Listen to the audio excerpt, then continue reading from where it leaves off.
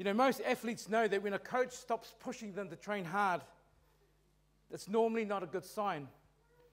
It means that a coach has found other athletes with more promise, which will be a better investment of their time. But here's the thing. With God, we have His assurance that He will never give up on us. God will always invest Himself in our continued growth and maturity.